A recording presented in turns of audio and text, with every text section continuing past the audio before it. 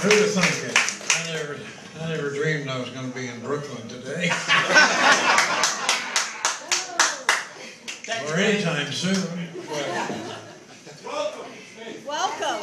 I heard something about Fred Gretsch having a 50th anniversary, and I thought, well, I can't let that go by, and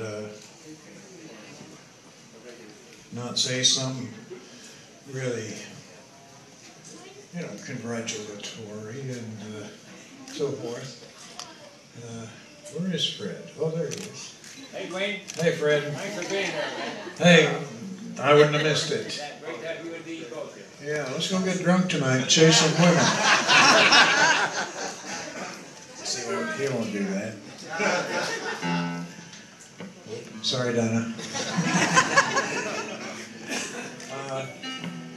Love that color of the guitar, White. Thank you for reminding me. I've never seen that before. You never have, because it's brand new. I've had my orange signature model now for several years, thanks to the Gretches and Stephen Stern, who's also here somewhere. There he is. Raise your hand. Oh, there he is. Hey, Stephen. Gina with you? Yeah? You what? Did I get back here? Sure. All right, anyway. Enough of this lack of talk.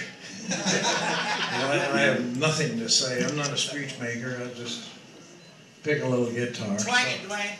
I'll do a little twang. All right, I'll start out with this. Did everybody introduce the Jet and the boys? We'll get to that after you're done. It's your party right now.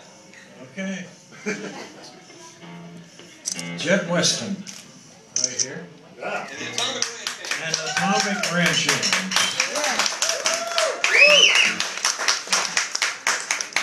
We're gonna, we've never done this before, we're gonna try it. Here's Henry Mancini's song that I had good luck with many years ago, called Peter Gunn.